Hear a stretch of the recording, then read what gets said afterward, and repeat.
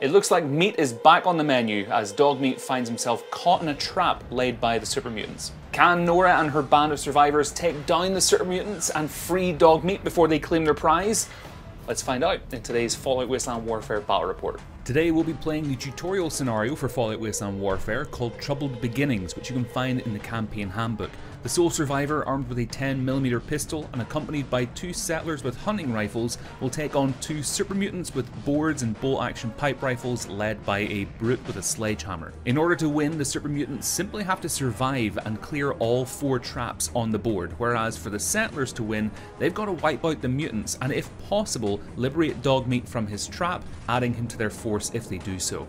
Okay, so turn 1, first thing I'm going to do is ready up and activate one of my settlers, and they're going to move up behind cover and then take a pot shot at this super mutant with their hunting rifle. So let's do a quick skill check. The hunting rifle is perceptions. We need a 6 or lower, which we get. And then the hunting rifle in blue range does 2 yellow dice, as well as 2 physical damage. So, my goodness. So that's 3 armor break and 2 physical damage. And that was against the just standard super mutant, which has 6 health and 1 armor. So in return, we're gonna ready up and activate this super mutant. So let's roll a blue dice to see what they do this turn. So they rolled 2 on the blue, which means that they're going to go for the objective. They also get to move yellow, so the nearest objective is the one just over in this direction. So that's 1. And then obviously they would keep on moving there. So there we go. So they are now, it's now within range of that marker, and on its next turn, they'll be able to do a strength test to clear that trap. So next we're going to activate our other settler.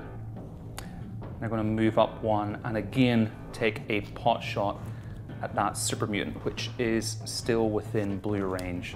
So again, we need to roll a 6 or lower to hit, which they roll. Okay, so 2 yellow dice for another 2 armor breaks. All right, so our settler has rolled 2 armor reduction dice, does 2 physical damage. This super mutant is now up to 4 wounds, with 2 wounds remaining. So we're close to getting rid of that guy. Super mutants are going to activate this turn, or next turn, we're going to actually activate this guy, just see if we can get him out of harm's way, or if the AI can get him out of harm's way. Oh. So it's a star. So he is going to move and attack with melee, which he is not in range to do. So he's just going to move into melee combat. He's so chunky compared to that poor little settler. And then it is Nora's turn to go. I don't think we're going to get involved with this melee combat that's going over here. It's likely that this brute, their leader, is either going to go that way or this way. So Nora is just going to move up twice. So for the final super mutant, which is our leader, the brute, 2 stars. They're going to attack in melee, and I have just put Nora right in the path of that. Now, the brute is a leader, he's a brawler, so in melee combat, he's a dirty fighter, so he also gets an extra yellow dice, but he needs to roll an 8, so let's see if he can make that. Oh. He does. He does. All right, so with the sledgehammer, he gets 2 yellow dice. It does 2 physical damage. Nora has 3 physical armor, But with the Dirty Fighter, he equally gets to roll another yellow dice to... Oh no.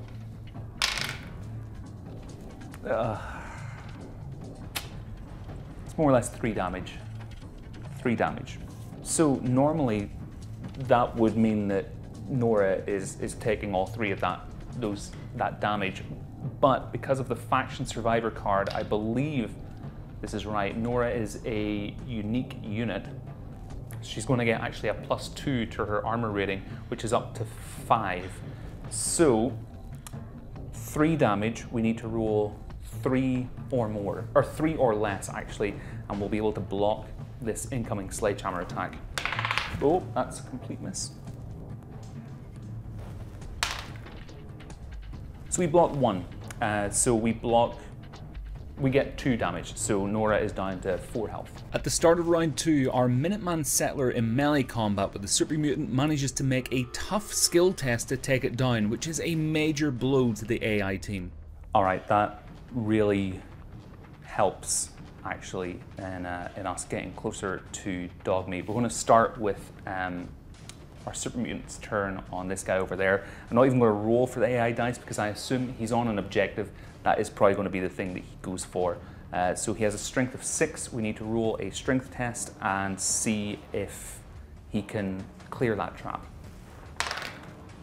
Which he doesn't on his first turn. And he doesn't. Oh my goodness. Okay. Next we are going to activate Nora. Actually, I was going to activate this settler, but technically we know that this brute, their leader, is going to attack next. So I'd like to do some damage there, maybe, before we start. Although, yeah, I could move a settler up there and outnumber them. But I think it's worth the risk of leaving Nora there on her own for a second. So Nora is also going to make a close combat attack with her pistol, which she does. Oh my goodness, okay. So it's going to be a black and a green. So 1 extra damage, so it'll be 3 damage potentially here. The brute can block up to 2 of them. Wow, which he does. He is, the brute will activate next. He's in close combat. He has a strength of 8, which is fantastic. So because he's a super mutant, he rolls an extra black dice, I believe, in close combat. So first off, let's see if he can make it. Let's hope not.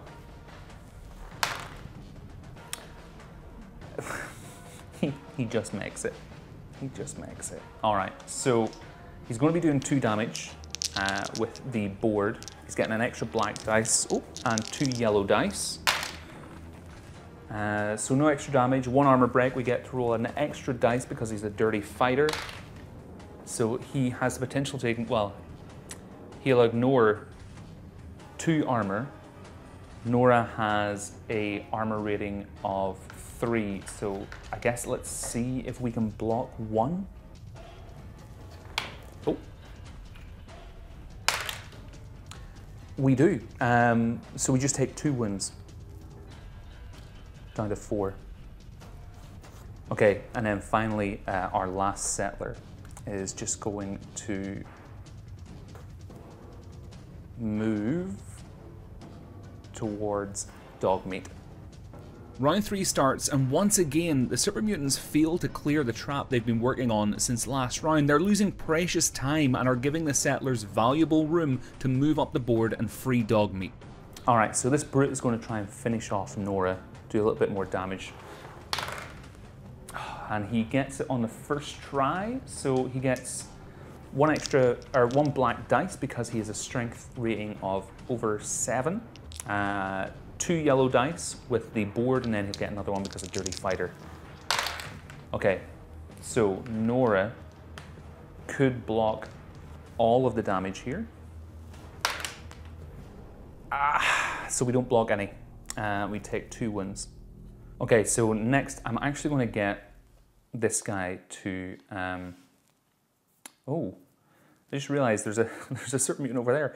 So I think he's actually going to, is he now within blue range? He's within blue range. We're going to fire on that Super Mutant over there. I have a feeling like the Super Mutants are not going to win this, this battle report. So we're looking for a 6 or lower. Okay, so that counts as a 1, which is a pass. And with the hunting rifle, it'll do 2 base damage. Let's see if we can, I guess, bypass some armor. So we have a potential of doing 3 damage here. Let's see if the Super Mutant can only block 1. And takes all 3. So Super Mutant is down to 3 wounds remaining. At the top of round 4, the Super Mutants finally manage to clear the trap, but at great cost, as our settler in Minutemen attire guns it down as it tries to make its way to the next trap. If the Super Mutants have any hope of surviving until the end of the round, and at least denying the settlers of a major victory, the Brute has to take out Nora. Next, our Brute is going to activate, and is once more going to attack Nora. Second action. That is a 7. So it does pass, bypasses 2 armor. Well, she just needs to get, we need to roll a 1. We need to roll a 1.